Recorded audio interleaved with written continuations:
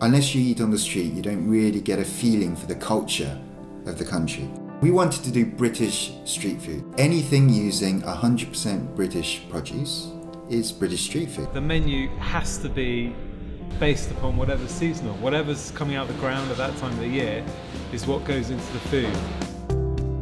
We buy all our produce direct from the farms, so there's no middleman. Whether it's lamb or pork or chicken, we go straight to the farmers. We know exactly where it's coming from. It's just a way of showcasing all their hard work, and we just cook it very simply, treat it with respect.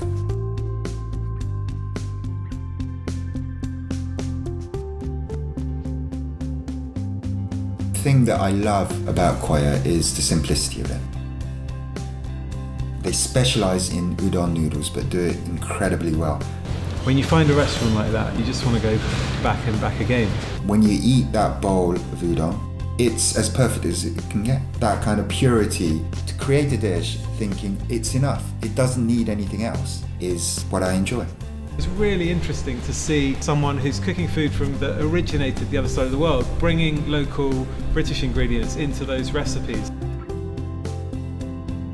What stood out for me was Junior, the head chef, and his knowledge of Japanese food and his passion about what he was doing. You know, udon noodles is such a simple dish. It's peasant food, but he's kind of taken it to a completely different level, and he's refined it, and it's become this beautiful bowl of tasty noodles, which looks essentially really simple, but there is so much thought and care gone into producing this beautiful bowl of noodles.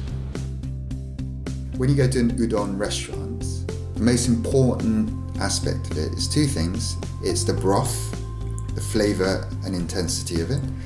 So the udon noodles should have a texture to them. In Koya, he uses those small anchovies with bonito flakes, which is like a tuna, which has been dried and shaved, and he uses that to produce this wonderful, clear, flavoursome broth.